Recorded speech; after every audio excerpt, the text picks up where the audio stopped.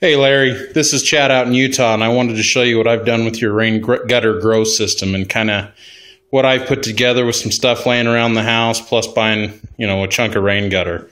So I just had some normal 2x4s here. Went ahead and just screwed a bottom onto them, and then I've thrown these little 1x down in the bed of it to boost my rain gutter up just a little bit. I realize it's not treated or anything, and I'll probably run into some trouble with that, but it's just an experiment for now. I really like what you've done.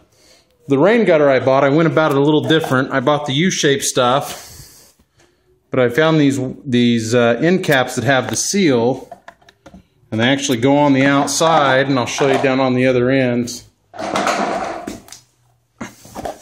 They actually seal up real nice, and I've played with them a little bit and filled this thing up with water already, and they hold nice and tight. So the way that you do this,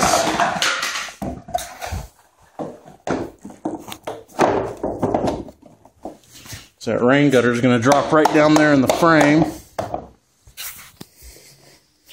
Obviously that end will be capped up. But as you can see, it goes in there nice.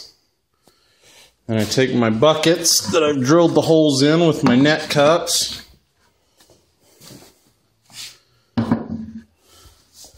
In she goes. Probably a little late in the year to get going, but that's okay. We'll make a go of it. I've got a greenhouse out there.